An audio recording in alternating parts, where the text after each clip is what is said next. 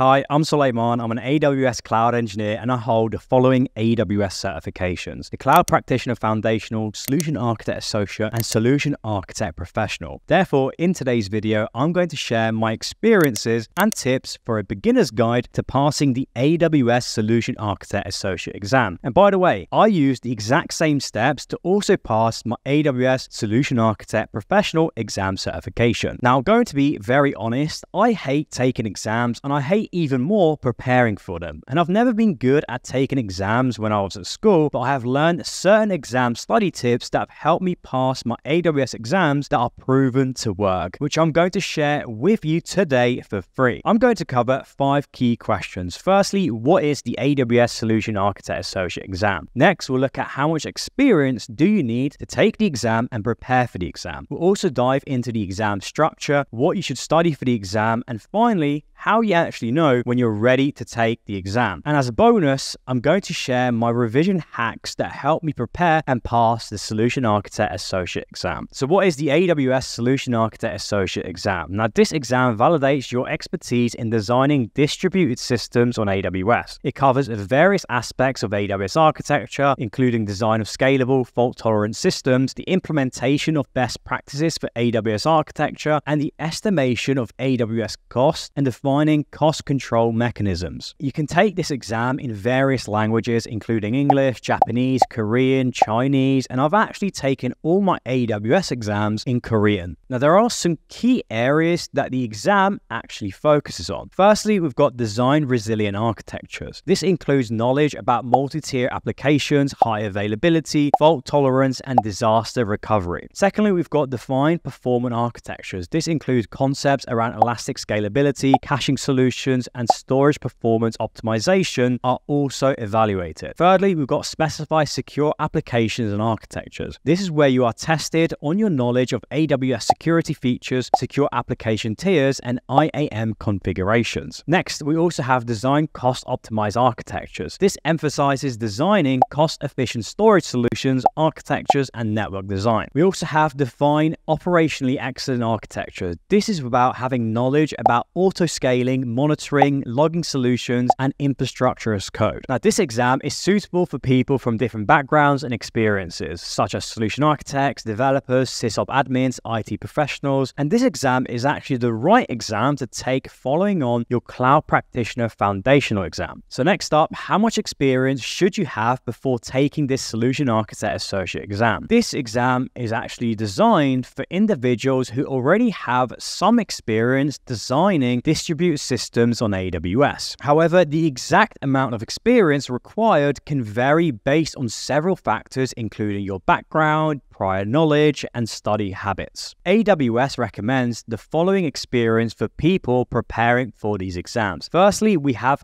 hands-on experience. AWS recommends at least 1 year of hands-on experience designing available, cost-efficient, fault-tolerant, and scalable distributed systems on AWS. Now, this doesn't mean that you need to be working full-time on AWS projects for a year, but you should have a decent or comprehensive experience covering the key services and architectural best practices. Secondly, knowledge of AWS services. AWS recommends a solid understanding of various AWS services and how they interact. This includes knowledge of services related to compute, storage, databases, networking, security, and more. Thirdly, architectural design. You should have experience in using architectural design principles based on customer requirements to provide implementation guidance based on best practices, such as using the AWS well-architected framework. Now, from my experience, I don't think you need 1 year of experience with AWS. If you prepare correctly and take this exam with knowledge of AWS core services, you should be able to pass this exam within 3 to 4 weeks. However, you do want to learn things the right way and learn things properly instead of rushing through the content just to have the badge on your LinkedIn profile. Next question we're going to cover is the exam structure. Now, this exam consists of 65 multiple choice and multiple response questions. You have 130 minutes to complete this exam, and this exam will cost you $150 US. You can take your exam either at home or in test centers. I've taken all my exams at home because it's just a lot more comfortable and easier for me to focus focus. Now, how this exam works is that it's made out of 4 domains, each having a specific weighted percentage making up 100% of the exam. Now, domain 1 is design secure architectures, which is about 30%. Domain 2 is design resilient architectures, which is 26%. Domain 3 is design high performing architectures, which is 24%. And finally, domain 4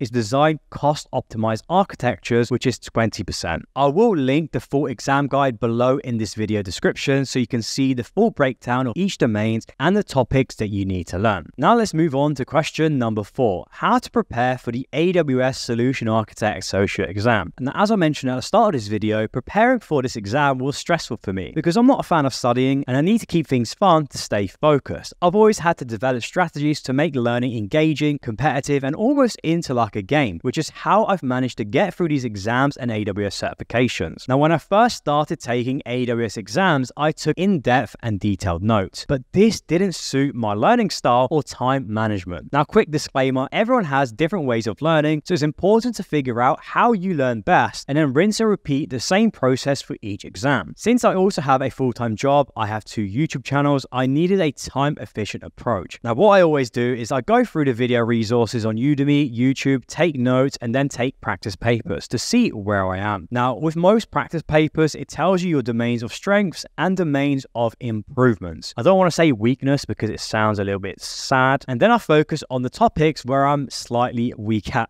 For example, I might be strong in domain 1, which is design secure architectures, and bad at domain 4, which is design cost optimized architectures. This is where I turn my attention to domain 4, the services, the best practices in order to improve in this area. Now, I'll also use a number of different resources. Firstly, Stefan Marik's Solution Architect Associate course, because Stefan's AWS courses are one of the most popular courses within the cloud space, and you can grab his course on Udemy for $10. The next resource I use is YouTube. YouTube is a content goldmine, and there are plenty of videos about AWS on YouTube. If you want something more in depth, then I suggest looking at Adrian Cantrell's AWS courses. By using these resources and focus on keeping the learning process engaging, I was able to prepare effectively for this exam. For practice papers, I suggest using tutorials dojos because these practice papers are a little bit harder than the actual exam, which means if you get a good score in the practice papers with tutorials dojos, that means that you'll be actually way better off in the actual exam. So if you get 60 to 70% in your practice papers on tutorials dojos, then I suggest you're definitely ready to take and sit your AWS exam. Now, my study and revision hacks consist of watching the online video course, summarizing services and key points, focusing on my weaknesses, and creating spider diagrams. Once I've done all this, I shift my focus to active recall. And research shows that actively retrieving information from your brain is one of the most effective ways to learn. To make the most of the active recall stage and identify areas where you need to focus your learning, follow these exam tips. Firstly, start by going through the course content